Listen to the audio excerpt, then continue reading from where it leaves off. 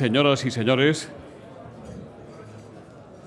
como presidente de Nueva Economía Forum, tengo el placer de darles de nuevo la bienvenida al Foro España Internacional de Comercio, Inversión y Diplomacia que organizamos con la colaboración de Albertis y en esta ocasión también de la empresa alemana Siemens. Hoy tenemos el placer de recibir como ponente de esta tribuna al embajador de la República Federal de Alemania en España, Mr. Tempel, al que va a presentar don Íñigo Méndez de Vigo, secretario de Estado para la Unión Europea. Querido Íñigo, la tribuna es suya.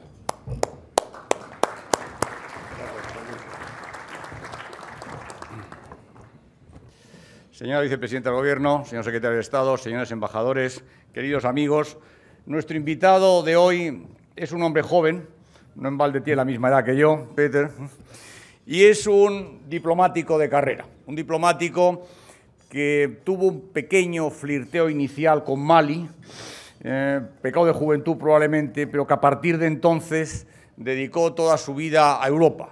En el Ministerio de Asuntos Exteriores alemán ha ocupado puestos de gran importancia, ha sido director general para Europa y luego ha pegado el salto a Bruselas, donde durante muchos años, y ahí tuve ocasión de conocerle, estuvo en el gabinete del comisario y vicepresidente de la Comisión, Günther Verheugen.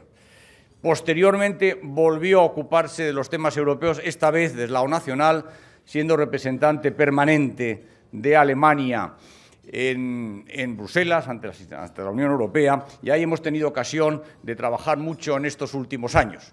Y ahí se ha producido también una curiosa coincidencia. El antiguo embajador en Madrid se ha ido a Bruselas y Peter nos ha venido aquí. Bien, yo creo que en estos momentos tiene un enorme interés el escuchar al embajador de la República de Alemania en este foro, en un momento en que en Europa existen signos positivos. El euro está para quedarse, como le gusta decir al presidente del Gobierno. Estamos empezando a ver los resultados de las reformas. La unión bancaria va a dar mucha más tranquilidad y estabilidad a la zona euro. Se ha producido en Europa el cambio institucional en tiempo y forma. Tenemos una nueva comisión, hay pactada una agenda estratégica para los próximos 5 años y probablemente el mayor simbolismo de este cambio, o sea, la presidencia del Consejo Europeo de un representante de aquello que Milan Kundera denominaba en los años 80 el occidente secuestrado. Creo que el primer ministro polaco, Donald Tusk, presida el Consejo Europeo es un buen símbolo de los nuevos cambios. Y, en efecto, es bueno escuchar al representante de Alemania en un momento en que, habiendo signos positivos, Europa, como siempre, tiene que hacer frente a numerosos desafíos. Ayer mismo presentábamos en el CEU San Pablo un libro sobre Konrad Adenauer, sobre los discursos e intervenciones de Adenauer, y lo curioso, porque muchas veces lo olvidamos, es que esa visión lineal que tenemos de la construcción europea tropezaba con innumerosos obstáculos, dificultades que fueron venciendo. Pero es bueno recordar que la construcción no es lineal, sino que hay que luchar y mucho para sacar adelante. Para sacar adelante los temas que tenemos en estos momentos sobre la mesa, que van desde Grecia. Yo creo que todos esperamos una solución rápida a la cuestión griega. La cuestión griega no es si Grecia va a salir o no del euro, porque Grecia va a quedarse en el euro, porque todos queremos que Grecia siga en el euro. La cuestión es que los euros salen de Grecia y, por tanto, tomamos una decisión rápida, es decir, Grecia hace una propuesta en la que acepta la prórroga del rescate y las condiciones y la solidaridad europea sigue fluyendo a Grecia, o Grecia estará en una situación enormemente complicada. Y yo espero que esa solución se dé rápidamente. O la cuestión política internacional de Ucrania, donde quiero reconocer el valor y la ambición de la canciller Merkel, junto con el presidente de la República Francesa, en buscar una solución a esa cuestión. Y yo creo que ha tenido valor al iniciar, al reiniciar, al retomar los acuerdos de Minsk para encontrar una solución.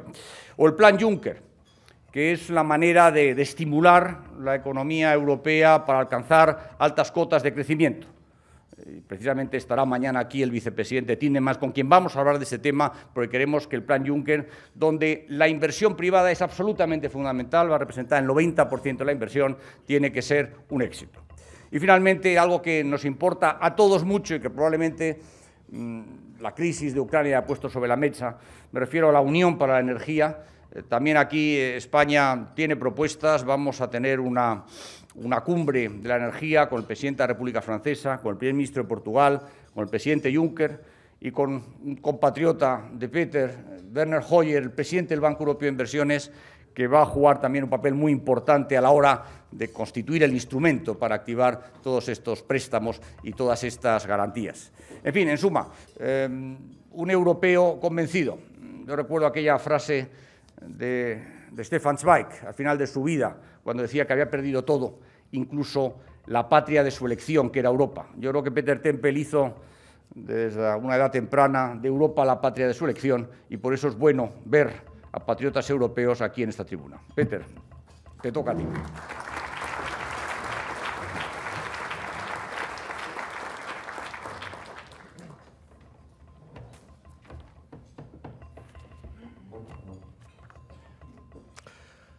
Señor presidente de Nueva Economía Forum, don José Luis Rodríguez, excelentísimo señor secretario de Estado, don Íñigo Méndez de Vigo, señores diputados del Congreso, señores senadores, estimados colegas embajadores, autoridades, señoras y señores. Buenos días a todos. Quiero expresar mi agradecimiento al Foro España Internacional y a su presidente por la invitación. Este tipo de debate político en forma de desayuno informativo es un instrumento maravilloso para la comunicación entre la política y la sociedad civil, una forma de debate que es totalmente desconocida en Alemania. Ha sido una muy buena idea invitar a los embajadores acreditados aquí en España. Agradezco al secretario de Estado sus amables palabras. Es una gran alegría y un honor para mí que haya sido él, un gran europeo y un gran europeísta convencido, quien me introdujera. Durante generaciones, su familia ha mantenido estrechos lazos con Alemania.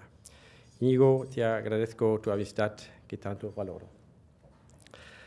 Hace 2 semanas, el secretario de Estado pronunció un discurso interesante sobre el tema del futuro de la Unión Europea y con unos mensajes positivos para el futuro de nuestros países y de la Unión Europea. Dio este discurso en Berlín, en la Universidad Humboldt, lugar histórico, prestigioso y muy conocido en Alemania, y 15 años después, Joschka Fischer. Muchas gracias, Íñigo, por esta contribución importante que recomiendo a leer, por supuesto. Y gracias también a todos los que han acudido hoy. Me demuestran que hay un gran interés por Alemania. También es expresión de lo estrechamente conectada que estamos en la Unión Europea y la Eurozona. Lo que sucede en Madrid acarrea consecuencias para Berlín y lo que pasa en Berlín tiene consecuencias en Madrid. Como embajador de Alemania en España, a menudo se me pregunta cuál es la relación entre España y Alemania y la opinión que tienen la una de la otra, lo que las une y lo que las separa. Quizá se pueda expresar del modo más claro señalando a Xabi Alonso, Javier Martínez y Pep Guardiola, que determinan en gran medida el destino del Bayern de Múnich. Y a Toni Kroos y Sami Khedira, que son los que organizan el ataque del Real Madrid desde el centro del campo. Otro ejemplo más serioso es la muy positiva evolución de una empresa española muy conocida que, con nueva tecnología e innovación desarrolladas en España, está conquistando cuotas de mercado en Europa y está creando nuevos puestos de trabajo en España. La empresa forma parte de la familia de un grupo empresarial alemán que actúa a escala mundial y se beneficia de las sinergias en el seno del grupo. ¿Por qué he elegido estas dos imágenes? Para destacar las estrechamente ligadas que están España y Alemania. Nuestras economías están más entrelazadas que nunca una con otra. Lo que haga una, también en su política nacional, tiene efecto sobre la otra y sobre la comunidad de Estados europeos como un todo. Por ello, Alemania se interesa mucho por España y por el éxito del país. ¿Cuál es la situación en Alemania? Permítanme comenzar con unas palabras sobre la situación actual en Alemania. Alemania cerró el año 2014 con un crecimiento del 1,5%. La tasa de desempleo a finales del año pasado era de 6,4%. Además, el ministro federal de Hacienda, señor Schäuble, pudo anunciar que por primera vez en casi 5 décadas, la Federación no contrajo deudas nuevas en 2014. Los economistas hablan del cero negro. Los sindicatos han podido acordar con los empleadores notables incrementos salariales y se ha implantado un salario mínimo por primera vez en Alemania. Pero quiero destacar que la base de todo ello fueron dolorosos procesos de reforma y importantes correcciones de rumbo iniciadas en Alemania hace 10 años. Fueron necesarios la renuncia y los esfuerzos y una flexibilidad mucho mayor en el mercado laboral. Lamentablemente, no es pequeño el número de quienes no pudieron beneficiarse personalmente de todo ello. También en Alemania hubo protestas y muchos recortes fueron muy controvertidos. Por supuesto, también en Alemania los partidos luchan por el equilibrio adecuado entre la necesidad de consolidar los presupuestos, la medida necesaria de inversión pública y el objetivo de la protección social. Ello repercute en el núcleo de las decisiones nacionales soberanas. Pero los efectos de estas decisiones afectan además a todos los países que forman parte de una unión monetaria. Como importante economía, Alemania debe ser un ancla de estabilidad y asumir un papel de responsabilidad y fomento de la integración en Europa. Por ello, haremos todos los esfuerzos para que Europa salga reforzada de la crisis. Queremos crear una Europa fuerte en lo político y económico y justa en lo social. Y es de especial importancia para nosotros y la totalidad de la Unión Europea tener en España a un socio fuerte que comparta este espíritu. Con esto llego al punto siguiente de mi exposición: España y Alemania como socios en la Unión Europea y en la Unión Monetaria. Pese a las expectativas de crecimiento para España y Alemania, debemos continuar trabajando para superar la crisis. Una serie de problemas básicos nos afectan a todos en Europa de una forma u otra. Por ejemplo, el envejecimiento de las sociedades. El desarrollo demográfico ha incidido en la financiación de la seguridad social. El sobreendeudamiento de los estados. Cómo garantizamos las inversiones necesarias en infraestructuras, transportes, energía y en el mercado digital. Pérdida de competitividad. Cómo fortalecemos y modernizamos la producción industrial como base de la economía europea, cómo incrementamos la productividad y fomentamos la innovación. Cada país, cada gobierno debe encontrar sus propias respuestas, pero debemos actuar conjunto y coordinadamente es decir, en la misma dirección.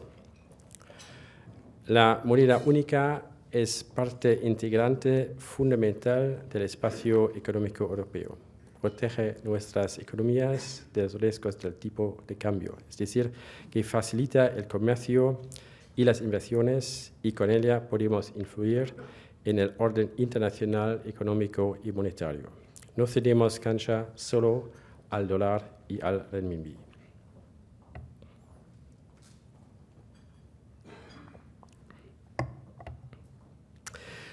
Señoras, señores, sin embargo, los últimos años de crisis nos han mostrado también el punto débil del sistema europeo. La política monetaria está comunitarizada, es una competencia europea.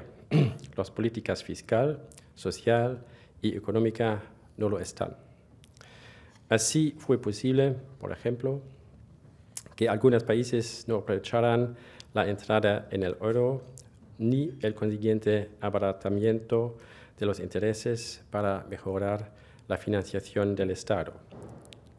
Es más, en algunos Estados miembros se produjo un desarrollo crediticio excesivo, un aumento demasiado fuerte de los precios inmobiliarios y de los salarios hasta un nivel insostenible, y después la pérdida de la competitividad.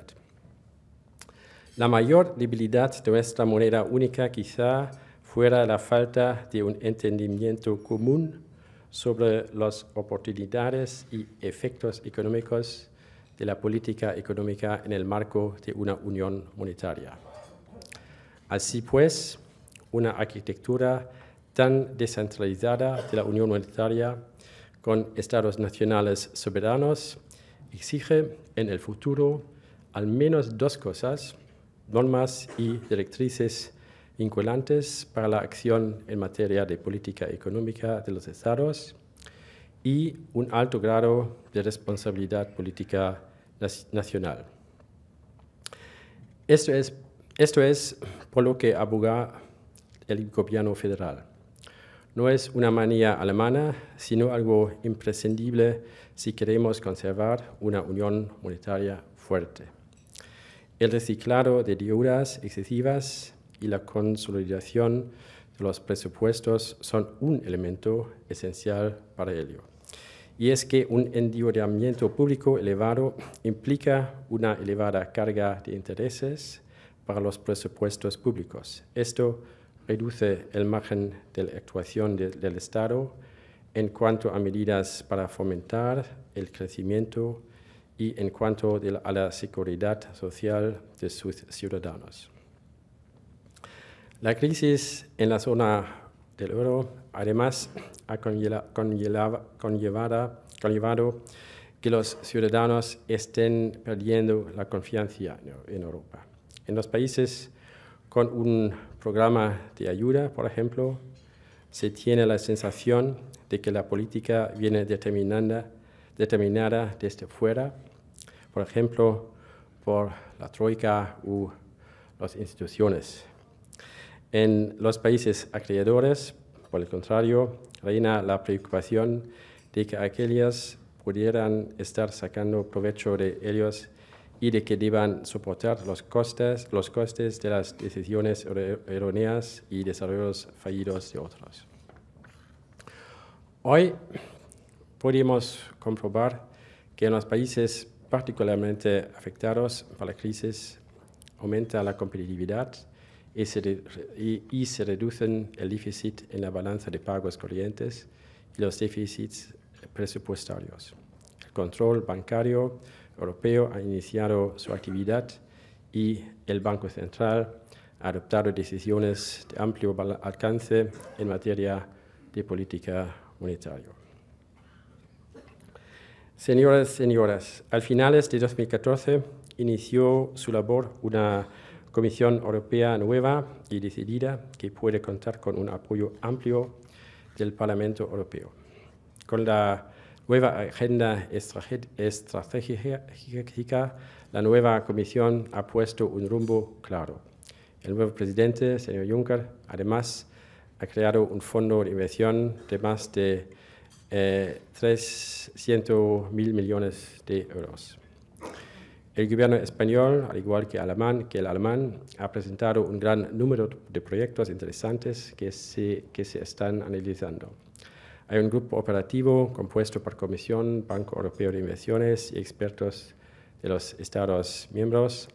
Ha examinado muy de cerca la evolución de la inversión en Europa, ha señalado obstáculos para la inversión y posibles soluciones y ha comenzado a abordar proyectos individuales de los Estados miembros.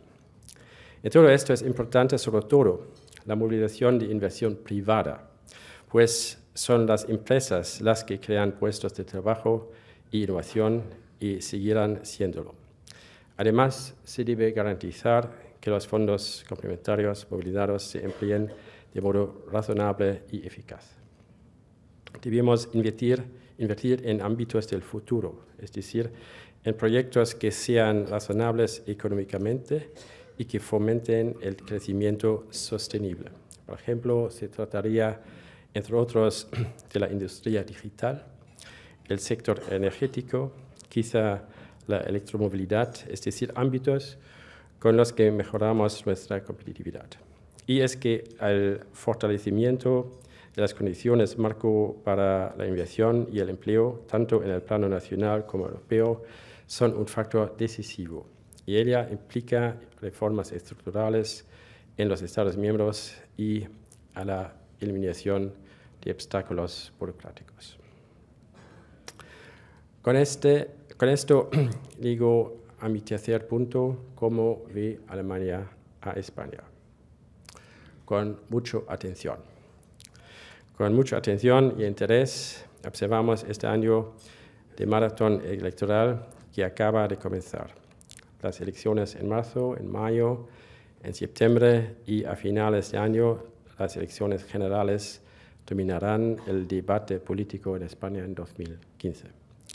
Los ciudadanos y ciudadanas están llamados a elegir a más de 8.000 alcaldes, 15 parlamentos autonómicos y las Cortes Generales. En ellas, además, se decidirá el futuro proceder conjunto de los socios en el seno de la Unión Europea. Ya solo por eso, en Alemania se observarán con mucha atención la campaña y los resultados electorales, pues los resultados y su aplicación también afectarán a los socios en Europa. En la superación de la crisis, España ha hecho grandes avances recientemente. Se ha logrado incrementar la competitividad, estabilizar el sector bancario mediante un programa de ayuda financiera del Mecanismo Europeo de Estabilidad y reducir el nivel de endeudamiento del sector privado. En la actualidad, España muestra un crecimiento económico superior a la media de la zona euro y el desempleo baja. Los éxitos se deben fundamentalmente a la implementación consecuente de una ambiciosa agenda de reformas. De este modo se ha recuperado la confianza en la economía española y si España mantiene el rumbo actual de las reformas, estará en el buen camino para poder corregir desequilibrios macroeconómicos que puedan haber quedado. Por ello, sentimos gran respeto lo que ha logrado y ha hecho España. Los indicadores muestran que ya es visible un cambio de tendencia. La economía en España está tomando un impulso creciente. De este modo, España está cosechando los primeros frutos de sus reformas. Solo podemos alentar a España y a los españoles a mantener el curso de estas reformas. Señoras, señores, las economías española y alemana, como ya dije al principio, están más entretejidas que nunca. En los pasados años, el volumen comercial bilateral se situó algo por debajo de los 60.000 millones de euros per año. La tendencia es al alza.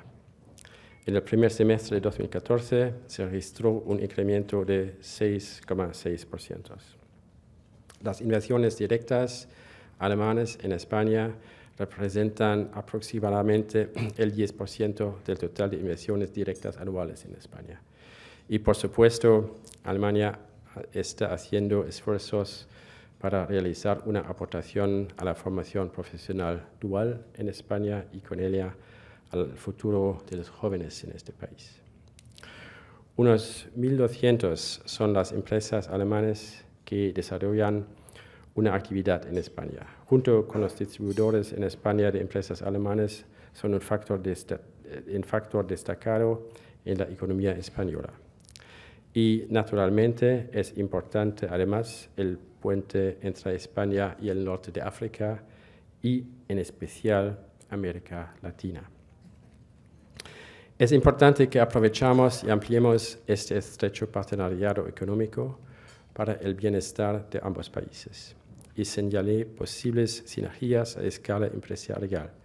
Lo mismo es aplicable a la agenda política de nuestros países. Por ejemplo, tenemos un gran interés compartido en un mayor desarrollo del mercado interior de la energía y también en la creación de las infraestructuras necesarias, me refiero a las interconexiones para el desarrollo de un mercado común de la energía y del gas.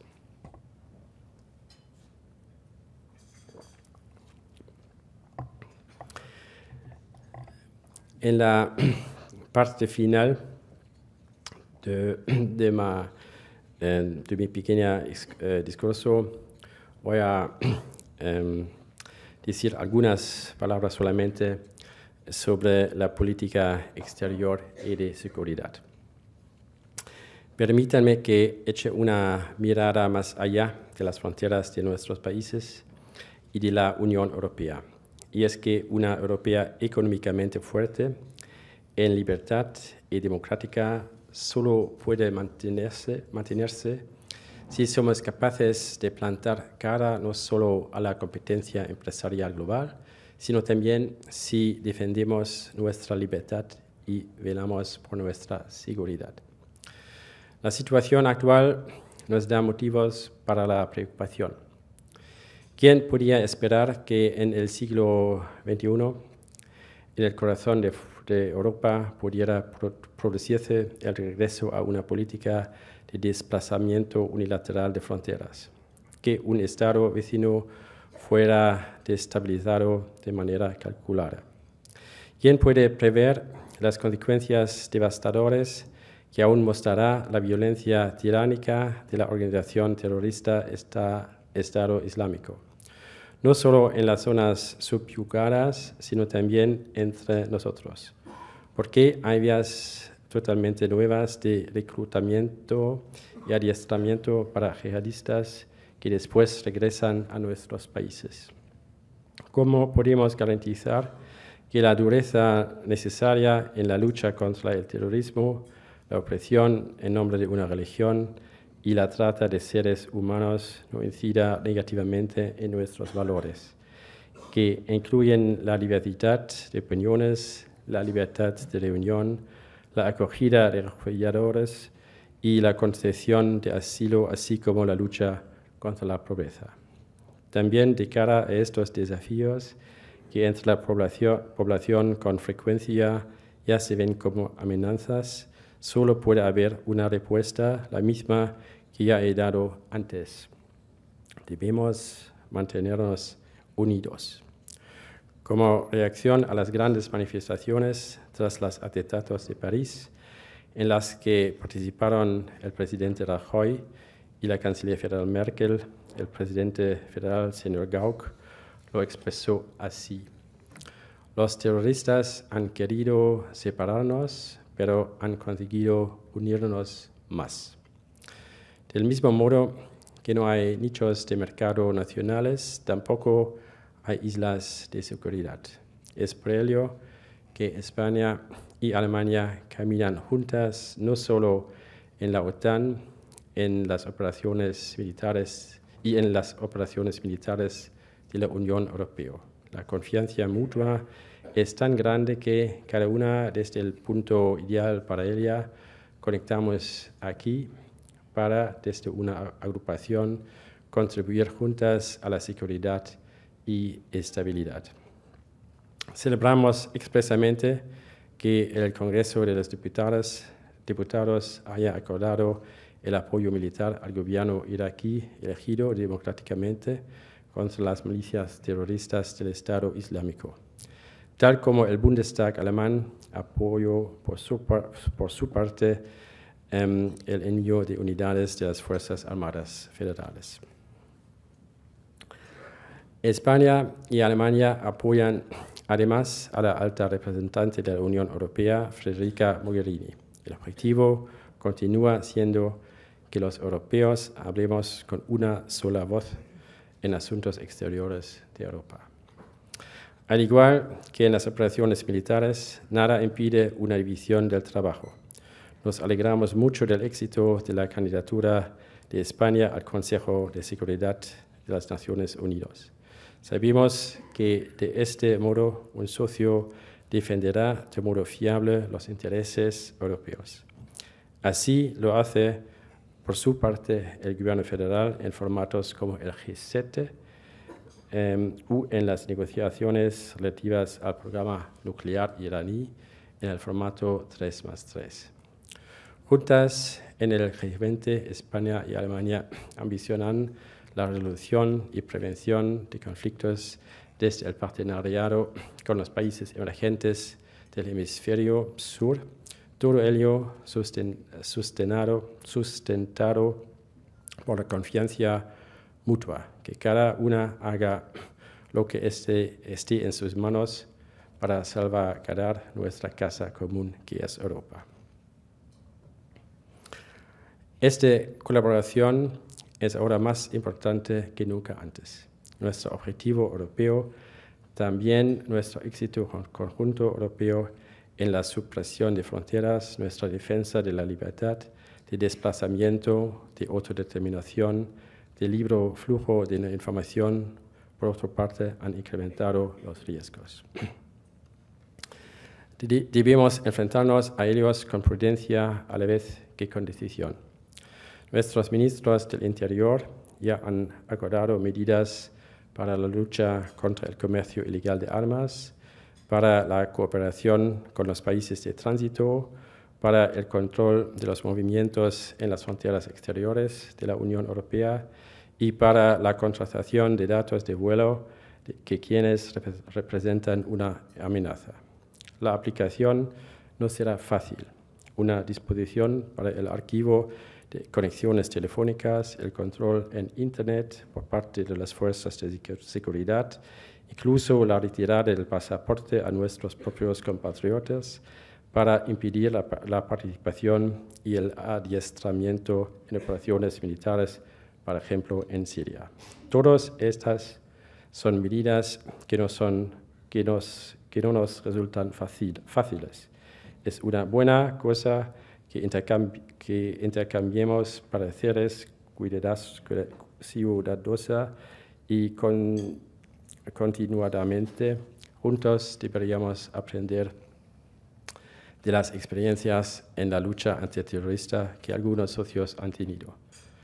También España ha tenido que lamentar un gran número de víctimas del terrorismo. Señoras, señores, la semana pasada el presidente Hollande y la canciller federal, señora Merkel, cerraron unas negociaciones difíciles con los presidentes de Rusia y Ucrania. Todos esperamos que se cumpla la tregua y que de esta forma se hayan puesto las bases de una solución diplomática del conflicto en Ucrania. Los estados vecinos en el este de la Unión Europea no deberían tener que elegir entre unas buenas relaciones con uno lado u con otro. Aunque nuestra capital, Berlín, esté más cerca del este no implica que perdamos de vista el partenariado sur.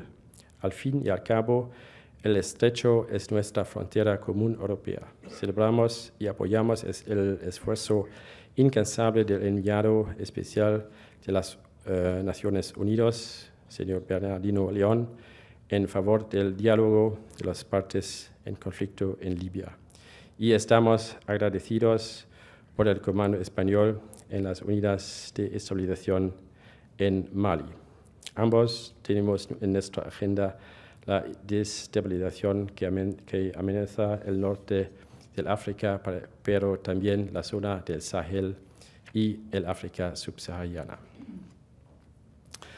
Señoras y señores, estas han sido algunas reflexiones sobre el estado actual de las relaciones hispano-alemanes.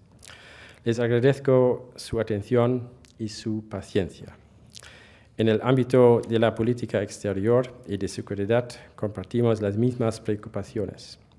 Ambos países nos encontramos ante grandes desafíos y asumimos nuestra responsabilidad en los órganos internacionales.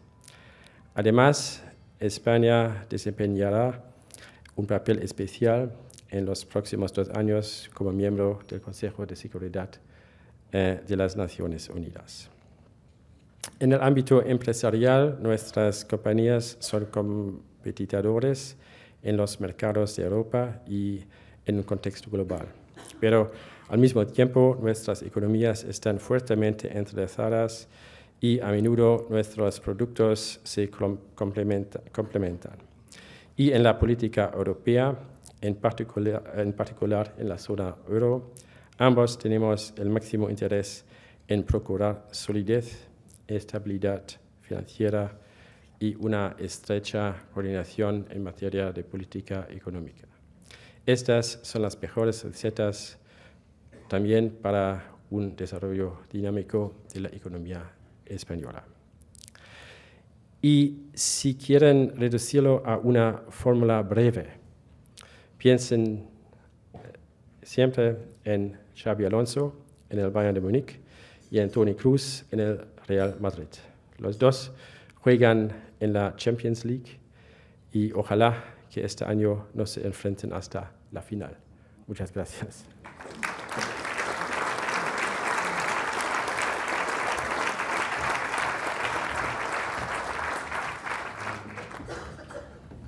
Muchas gracias, embajador. El secretario de Estado Méndez de Vigo tiene que acudir a sus obligaciones. Pues empezamos, señor embajador. El coloquio va a ser en inglés. Usted tiene el aparato de traducción simultánea.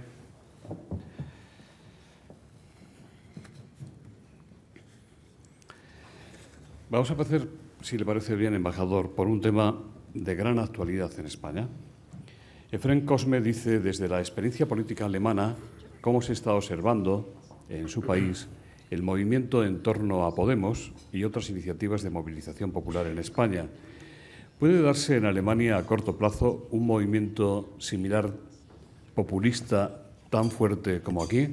Jorge de Esteban dice, ¿ha dicho usted que Alemania observa con mucha atención y mucho interés la maratón electoral en España de este año? ¿Cree usted que Europa se juega mucho en estas elecciones y que si Podemos y otros movimientos similares aglutinan su fuerza y desplazan del poder a los partidos convencionales, PSOE y PP, se verá afectado gravemente el equilibrio y la normalidad en los procesos de construcción y gobernanza europeos? Luisa Guillón, de ABC, en esta misma línea, dice, ¿teme Alemania que pueda haber en España un gobierno en el que participe Podemos y con ello un frenazo en el proceso de reformas emprendido por España?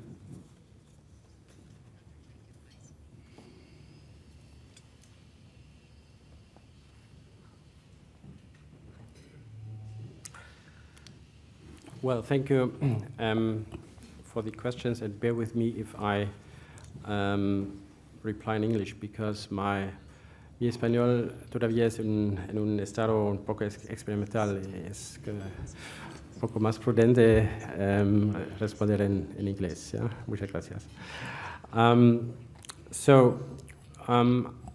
let me start by saying that Podemos, of course, is not only a Spanish phenomenon.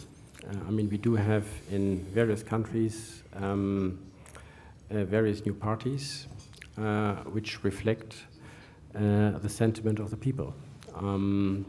In Germany, we have seen a number of new parties in these last years. The Pirate Party, for instance, the party which is called Allianz für Deutschland and which is quite critical towards Europe and wants either Germany or the rest move out of the euro. We see in other countries movements which are expressing more the preoccupation and sentiment of the people as regards globalization, as regards social issues, so it is a phenomenon which we see in various countries, and I think it also reflects the fact that the world is turning ever more quicker and faster, and that this creates anxiety in people. I was just talking over the phone with my son yesterday night, and he and his wife, they are expecting a baby. And I was telling him, yes, there was a transmission on German television that says that today everything is so complicated if young families have a baby, as if this was a very new phenomenon. But he was saying, yes, but today, I mean, the pressure is very strong on young people because normally both are working. Everything is interconnected. You must be reachable all the time. So there are a number of new stress factors which all are in relation to the ever faster changing world. In football, if you are watching a match today, it's 3 times faster than it was in the 80s and 90s.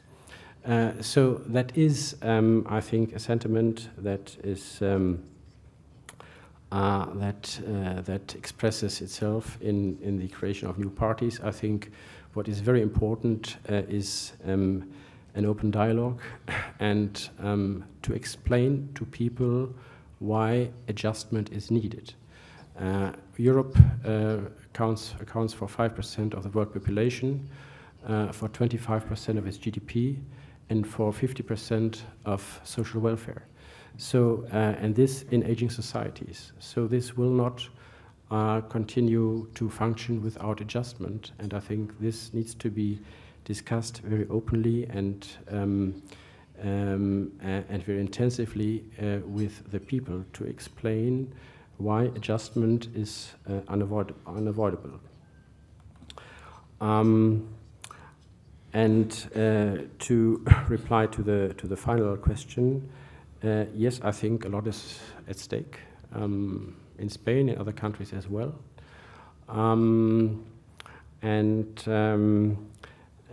For the future of all our countries, for Spain as well, I think it would be very important, as I tried to explain in my speech, that the reform process continues and that we complete adjustment and that we regain competitiveness and that we continue to work on competitiveness as we have to do in all our countries. That I think would be most important. In Spain, the public yearly deficit was, I think in 2009 or 10 at 11%, is now reduced to 5.5, it's half. And after 7, I think, or 8 semesters of recession, there is now a very strong growth back in Spain. 2.3 is the estimate of the recent estimate of the European Commission. Spanish institutes estimate that it might even be higher in 2015. So I think that these figures speak for themselves, but the measures which underpin these figures and which are needed, they have to be explained very openly, very publicly, very intensively throughout the year. Thank you. Gracias. Le agradeceré que, si es posible, abrevíe más en las respuestas. Hay cantidad de preguntas. El que fuera embajador de España en Alemania, el señor Sebastián Derice, dice: vemos cómo la atención está concentrada en dos temas, Grecia y Rusia. Desde el mundo empresarial, sobre todo el industrial, comprobamos que temas prioritarios pasan a un segundo nivel. Temas como una nueva revolución industrial, el coste de la energía, entre otros. El martes pasado hubo en Madrid una cumbre industrial con participación del vicecanciller alemán. Quisiéramos que el embajador comente con más detalle cómo desde Alemania se van a incorporar estos temas en el plan Juncker.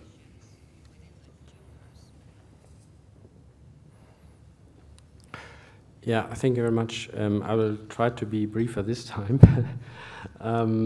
and say, yes, indeed, Vice Chancellor Gabriel was here to participate in this very important conference. The topic, and it was the third in a row of conferences, with which the member states underpin the efforts of the European Commission. And the theme is to improve framework conditions for industry, to work on the integration of the value chain, to identify in which areas there is growth potential. That is truly the case for the digitalization of industry. It's truly the case as well for freeing up more sectors and for liberalization of services. So in that sense, this conference here in Spain has been a very important one, by the way, with also the participation of a number of chief executive officers like Telefonica, Enel, and Airbus. This dialogue is also very important of politicians with the responsible actors of economic operators. And this is the direction in which we have to go. And the Juncker plan, I think, is important and adds on to this agenda, because it tries to mobilize more than 300 billion euros for growth relating activities which contribute to the framework, like the interconnectors could be in Spain in the energy market, or the rollout of digital possibilities for industry. So yes, indeed, that is a very important agenda, and we will try to do our best to contribute to this. José Castellote, consejero delegado en España de Areva, le pregunta si piensa usted que algún futuro gobierno en Alemania podría decidir continuar la energía nuclear en su país.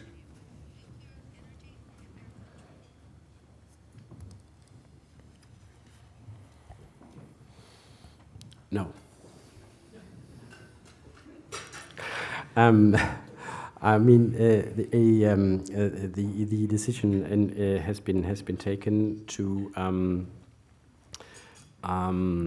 invest in renewable energies and trying to reduce dependencies and in clearly moving away from nuclear in our country.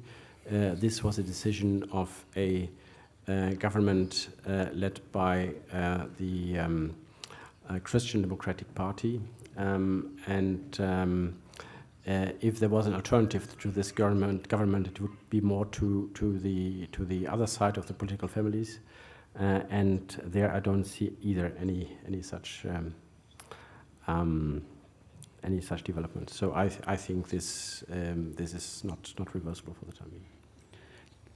Le leo otra pregunta. Dice: inversores alemanes en el sector español de las energías renovables han promovido arbitrajes internacionales de protección de inversiones contra España por la reforma retroactiva del régimen retributivo de dichas energías renovables. ¿Qué opinión le merece este hecho al gobierno alemán?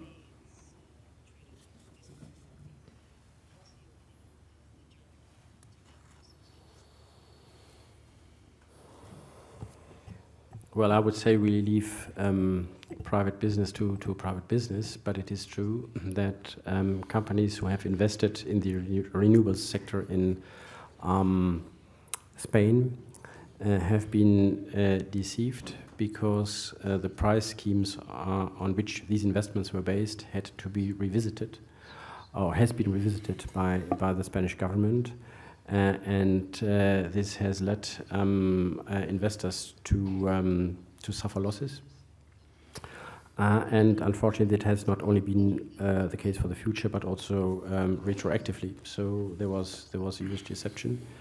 But we hope that this can be sorted out. And for the future, our hope is that, I mean, we have a very diversified spectrum of energy generation in Europe, in various countries, and this is a national competence. But what is not sufficiently developed is a internal market for energy across Europe. This is one of the priorities, or the 5 priorities of the new Commission. This is of enormous importance for the future for all of us. And if we can improve the connection between the Iberian Peninsula and the rest of mainland Europe in the energy sector, we will probably also come to a better situation as regards the internal market situation. Pues seguimos con los temas de actualidad. Felipe de las Heras dice, ¿cree que los esfuerzos de la canciller Merkel serán suficientes para evitar la intervención de fuerzas internacionales en la guerra de Ucrania? ¿Por qué Alemania cree que todavía es posible salvar el proceso de paz? ¿No hay un exceso de optimismo y un gran riesgo de que las expectativas se vean frustradas? Javier Fernández Arribas, de la revista atalayar.com, dice, Alemania está dispuesta a enviar fuerzas de interposición a Ucrania. ¿Cree que esto es necesario para garantizar la paz en Ucrania y en Europa? Yeah, I mean, our position has always been and continues to be that we want territorial integrity in Ukraine, that we want to have good partnership with Russia, and that we want to avoid any kind of conflict in Europe. So these 3 points determine our position. We are always optimistic, and we have to be optimistic, and the Chancellor will do everything in her power, together with her 3 partners, to continue to work for that, and to try to find an equilibrium and a diplomatic solution, and this will continue to be our position. Están con nosotros los embajadores de Rusia y de Ucrania. ¿Quieren ustedes intervenir en relación con este tema que nos interesa tanto? ¿El embajador de Ucrania? Aproxímenle, por favor, el micrófono al embajador de Ucrania.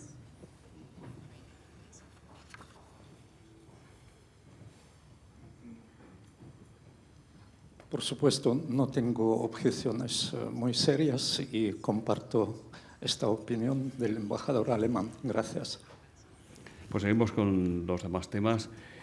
Pedro González de Zoom News dice, alaba usted el esfuerzo de España por salir de la crisis, pero en esa salida es muy importante el capítulo de las exportaciones.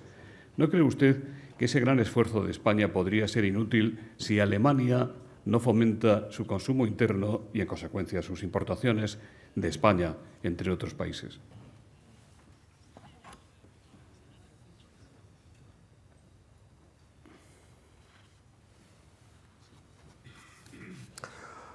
Well, if you go through the streets of Berlin or any other city in Germany, you will find everything from Desigual to Zara and from all other producers. As I said in my speech, we have recently increased quite considerably our wages in Germany, so the internal consumption is very strong, and I would like to seize this opportunity to say that when we talk about current account balances and so on, It is true that Germany has a surplus, but this is mainly with third countries outside Europe. Inside Europe, the balance is more or less at equilibrium. The exports are very important, and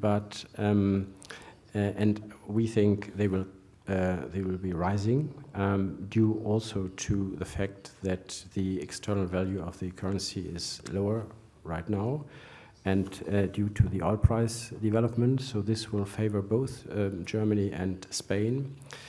But even more important than that, I think we should all be aware that we are talking about value chains across Europe today. It's not what one country exports or what another country exports. It's about value chains. And many of the products which are being produced in Spain with Spanish technology and with Spanish engineering are intermediates which are then used to complete German products. And you could also find other examples. You have German companies who are producing in Spain, but for the export, elevators, for instance, and so on.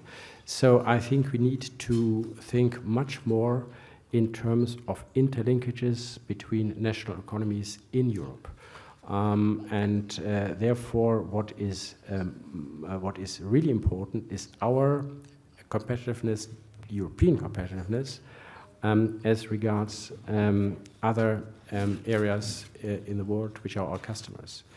It would be very important, in our view, to complete negotiations on TTIP with the United States, because this would mean that the two biggest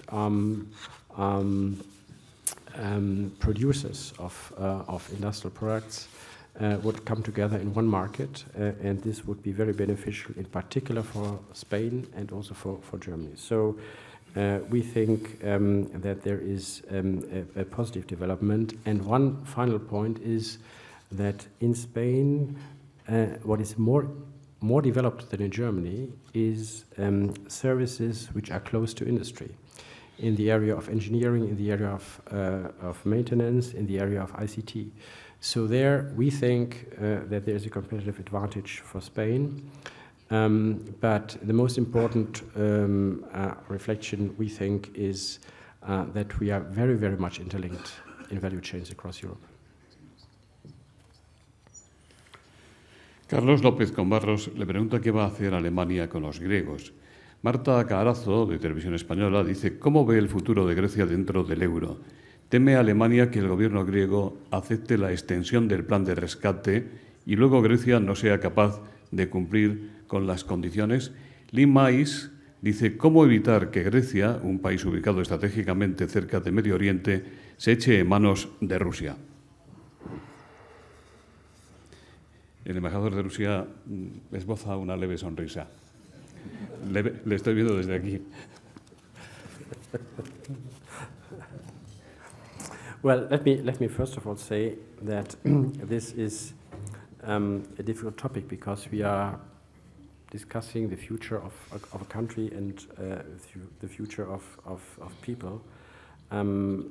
Having worked in Brussels for more than 20 years, I have many Greek friends. And I was present when in 2003 in Athens, under the in the Stoa of Attalos, the accession treaty was signed, which brought Europe from 20 to 27, 25, 27 member states. So truly a historic moment in the history of Europe, and therefore I think that Greece belongs to the family of nations in Europe. What we have seen over the last few years, and maybe over the last decades, were huge macroeconomic imbalances which have been building up in Greece, and which have been tried to correct and to balance out a little bit more in the last 4 years. And we think that Greece is on a positive trend. It has, for the first time last year, had a very small growth, a primary surplus, a balanced current account, privatization has started, and the industry became, the country became slightly went slightly more towards regaining competitiveness. And so we only can hope that this path can be continued. Now the conditions for that have been spelled out not by Mr. Schäuble but by Mr. Dijsselbloem, who is the president of the Eurogroup, and that is the relevant forum. And he has said that, of course, all countries are ready to prolong a program or whatever framework or whatever it may be called in order to continue financial assistance to Greece, but of course under the condition that the agreements that have been entered into by all actors, including Greece, will be continued and finalized, and that in the future a new program can be worked out, and that any measures are being agreed in this framework with the relevant institutions. So I think that is where we stand today. The latest news is that we are expecting a request from Greece today, and then the Eurogroup will meet tomorrow. There's not much time left, and we hope that a solution can be found within the framework which I've tried to sketch out. Carmen Hortas le pregunta cómo ve Alemania, y más concretamente cómo ven las empresas alemanas el actual proceso de independencia en Cataluña, donde existen muchos intereses alemanes. Hace no mucho tiempo, empresarios alemanes en Cataluña alertaron de los riesgos económicos y de aislamiento que supondría la desconexión entre Cataluña y España.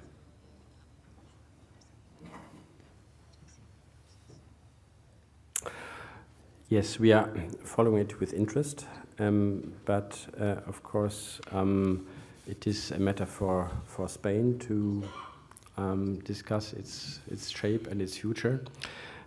So in that sense, it is an internal question and not for me to comment. But it is clear that, as I have said in my speech, we would like to see a strong Spain as our partner in the European Union. That is both a political and an economic interest. So we hope that as well this question will go in the right direction as time goes by. Alicia Richard, de Abertis, dice: ¿cuál es su opinión sobre las últimas declaraciones de Obama en las que declara que las empresas europeas no pueden competir contra Google y Facebook, y en las que el presidente de Estados Unidos comenta que Alemania es muy sensible a la intrusión de datos personales? Well, it has been a big issue, at least in Germany.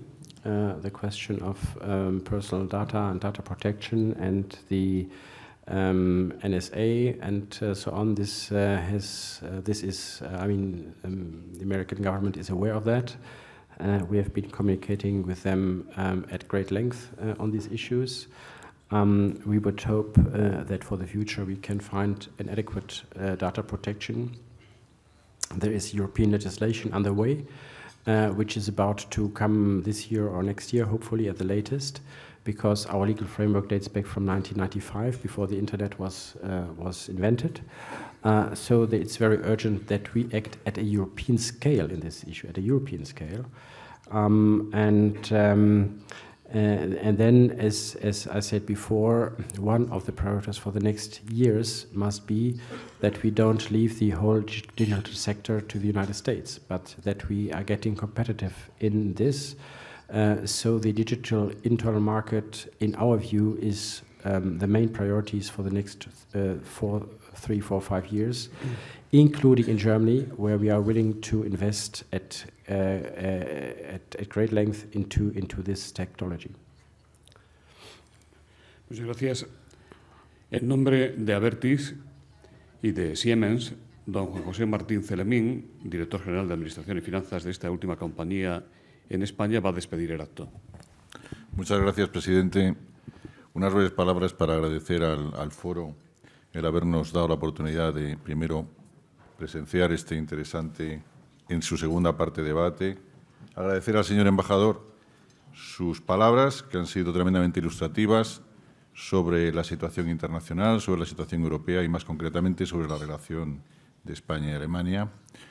Alemania es, en mi opinión, que estoy seguro que es compartida por muchos, un país tremendamente orgulloso de su tecnología, de su pasión por la tecnología, su pasión por la investigación y el desarrollo, su rigor y su compromiso, lo que le lleva a ser un país admirablemente competitivo en términos de calidad y que resulta en una muy admirable situación de balanza comercial y balanza de pagos.